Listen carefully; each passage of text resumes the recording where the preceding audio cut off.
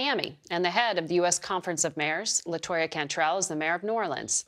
Plus, we have Atlanta Mayor Andre Dickens with us, along with John Giles, the mayor of Mesa, Arizona. Good morning to all of you, and thank you so much for being here in person.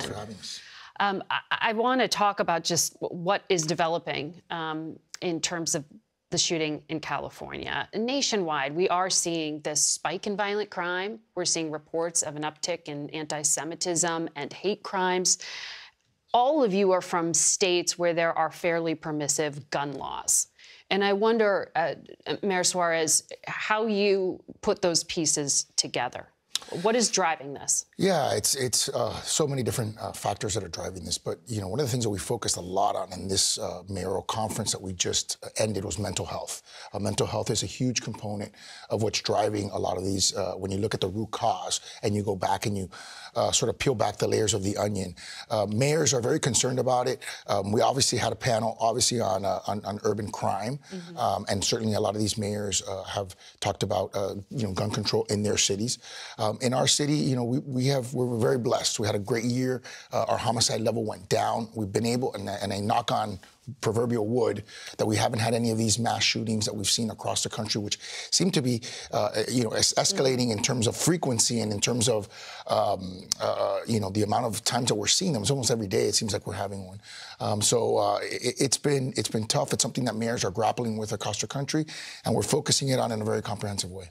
You specifically this week told your fellow mayors that some of this is driven by no cash bail policies. Why do you say that? Are repeat offenders a problem? Yeah, well, what I'm focusing on is the no cash bail is creating lawlessness in a lot of our cities. What's happening is, for example, people get out right away. They're not even, they don't even have to post bail, so they're able to get out right away. And so we're seeing someone go into like a CVS, for example, and take thousands of dollars worth of merchandise, which is causing CVSs to close, which hurts the rest of the city. But that's not particularly related to the gun violence issue. It's related more to petty crime, which is creating lawlessness in some of our cities. But what we are seeing in the city of Miami is, we are upfunding our police. A lot of cities got into the defunding police movement, and we're seeing that as a bipartisan issue. I said it at the White House, just a couple days ago, and the president echoed what I said about upfunding police and not defunding police. So I think that is a bigger issue as we struggle with how we solve these issues on our cities. And President Biden put in, $4 billion in grants that's available for local law enforcement use in cities around the country. Yeah, as you talked about this issue that's happening right now in California, yet another mass shooting in our country. It continues to happen too frequently. And so it's just too many guns in America. It's too many guns in the hands on our streets, and guns plus anger equals bad outcomes, equals violence. And so we have to bring back laws that are sensible, common sense gun laws to be able to reduce the amount of access that people have to guns. And so you see another mass shooting, and lives are lost, and my heart goes out to the people of California experiencing that. And so, as Mayor Suarez mentioned, we're talking about mental health and how to make sure that we have anti-violence in our communities. We're utilizing cure violence, to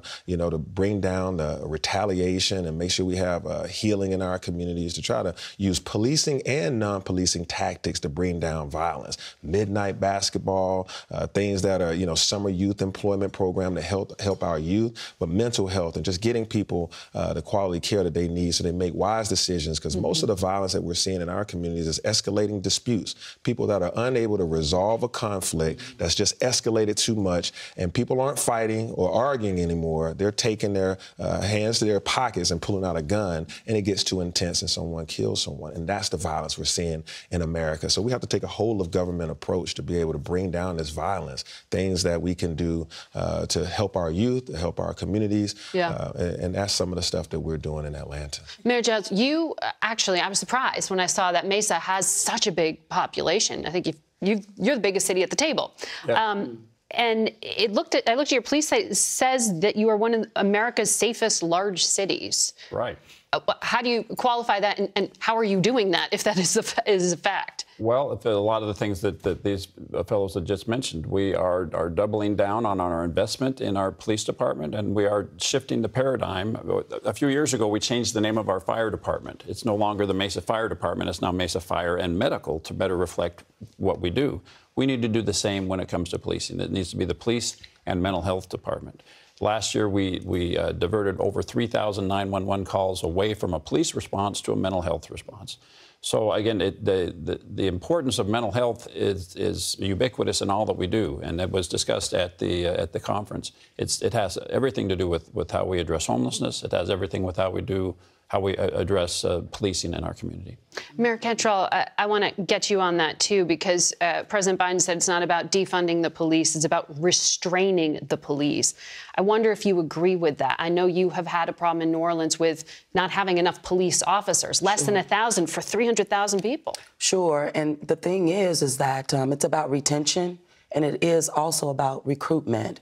Because of this second tranche of the American Rescue Plan dollars coming our way with direct allocation, it has really been a lifeline where we're putting $80 million in public safety across the board.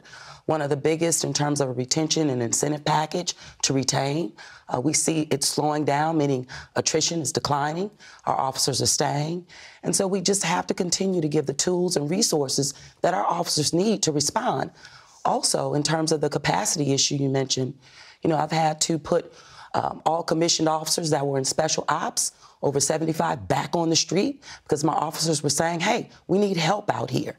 So I have to protect my officers so they can protect my city. And so we're seeing real results in regards to our redeployment strategy on the ground. So New Orleans has the highest per capita murder rate of any major city. Why? Why is because, one, dealing with COVID-19, violence, everyone has guns. The ability or the lack of the ability to resolve a conflict without reaching and pulling a gun. Also, as it relates to accountability, low-lining offenses, when they don't get bail or they're not restrained, then we're just seeing how these crimes escalate. Mm-hmm. People need to be held accountable across the board. And we're seeing results, I would say. We're moving in the right direction. But I tell you, we definitely need to hold people accountable. You can't fight crime just focusing on police. Mm-hmm. It's about a system, a criminal justice system. It's about the DA, your judges. And it's about building in accountability. Everyone needs to be held accountable. And that's how we're focusing on it. Holistic approach in the city of New Orleans. Definitely seeing a decline, moving in the right direction. This issue of crime in your city is causing a lot of political problems, and you are the target of a recall drive that's underway right now. A number of allegations against you as well in regard to financial improprieties. How much of the responsibility with the crime issue do you personally take? Well, first of all, it is the New Orleans Police Department that is absolutely under my authority. And with that, making sure that not only I'm listening to my officers, but getting them the resources that they need to fight crime. And that is exactly what we're seeing on the ground, the incentive packages, retaining officers, as well as recruitment. Mm-hmm. And that's the focus. And you believe you'll survive this recall effort? Well, based on what I see, is that the residents of my city definitely appreciate continuity in leadership. And so with that, that speaks to keeping progress moving and alive under my leadership. Second elected twice in the city, 61% the first time, 65% the second time. Continuity and leadership is what I'm seeing by my people. I want to get to all of you on a number of issues, but I know something very intense has just happened in Atlanta. Mayor Dickens, I watched a press conference you held last night following the death of a Georgia-based activist. It turned into a riot. This stems, as I understand it, from the shooting death of an activist. And the body camera from the policeman who's believed to shoot this individual doesn't exist. What can you tell us in terms of who is behind the violence that happened yesterday?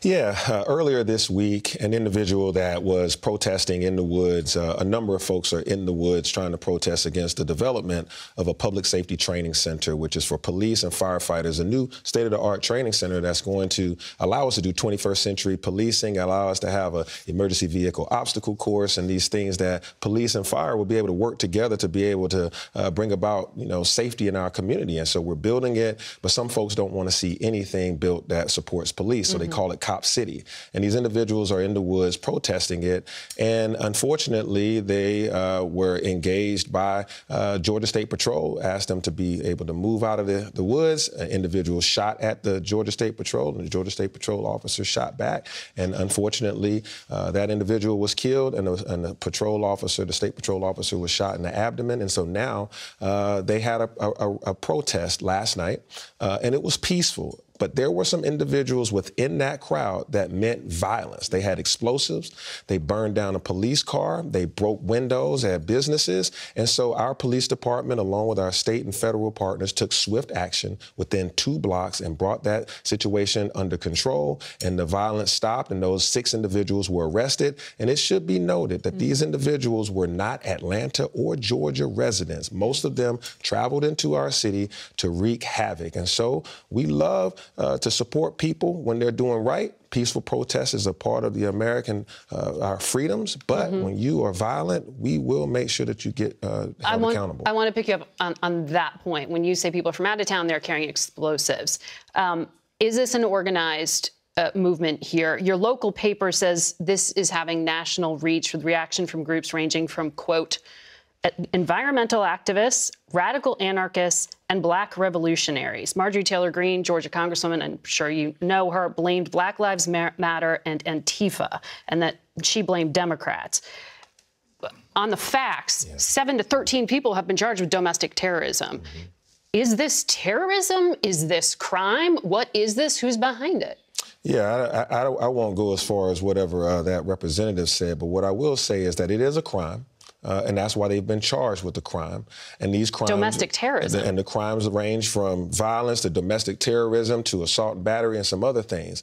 But yes, it is violent when someone turns to burn down a police car or break out windows or have explosives on them. I don't get into the names. I don't know all the organizations. I'll let y'all decide who did it. I just know they're arrested. And if they come into Atlanta again to wreak havoc, they will be arrested again. But do you believe your city is being targeted by organized groups? In that regard, yes. Those individuals that are protesting against Cop City, as they call it, it's really a public safety training center. They don't want to see the very things that they asked for, more police training. We can't train imaginary. We have to do it in a facility that allows for police, firefighters, and the community to train together. And so this is bringing about the change that we wanted to see in 2020. And now while we're doing it, these individuals don't want to see any resources go towards that training. And so we're going to develop this training center, and those individuals will have to come to a halt. Mayor Giles, you are on the front line of the migration surge, and I think it's so interesting that you're characterizing your city as very safe. You know, these issues of migration surges being uncontrolled and crime are often conflated. How are you doing that in terms of not having this overwhelm your local officials and law enforcement? Well, I wish I could say it's not overwhelming us. It is, and it has been for decades. And one of the things I've enjoyed about this conference over the last few days is you're starting to see more bipartisan